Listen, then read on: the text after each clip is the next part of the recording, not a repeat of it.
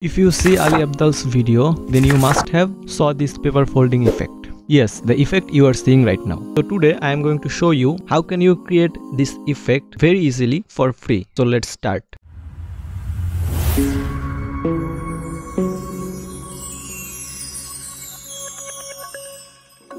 Our first step is to create a paper cutout effect around our photo. You can make this effect by using Photoshop or any other editing software, but I am going to use Canva because it's free and accessible for all.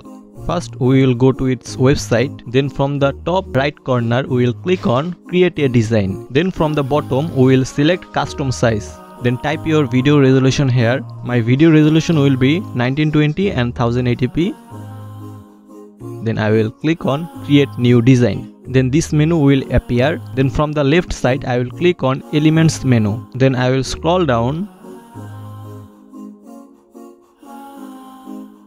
Then I will click on see all located beside frames. Then in the search box I will write paper.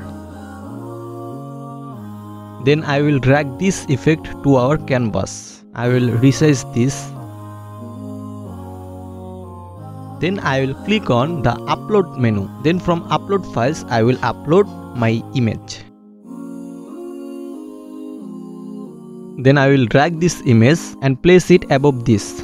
Our work is complete. Now I will click on the share option from the top right corner. Then I will click on download option. If you have a subscription in Canva, then you can directly download the PNG image. For that, keep the file type PNG and make sure the transparent background option is on. Then just click on the download button.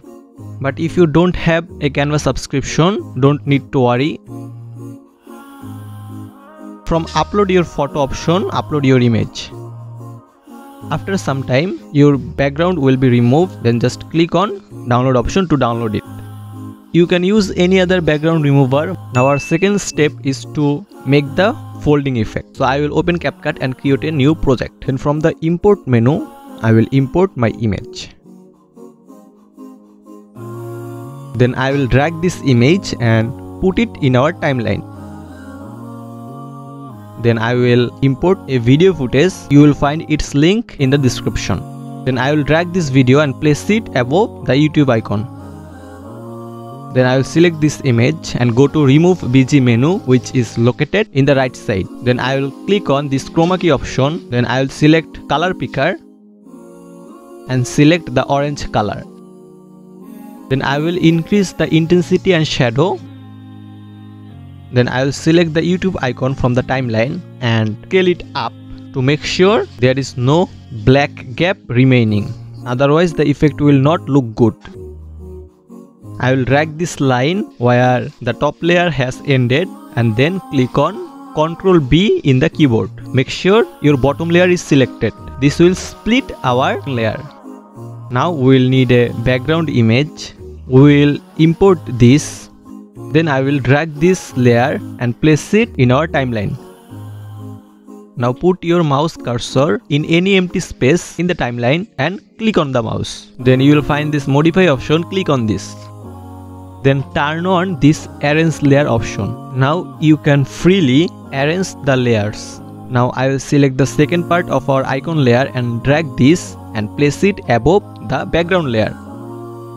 Now our video is ready.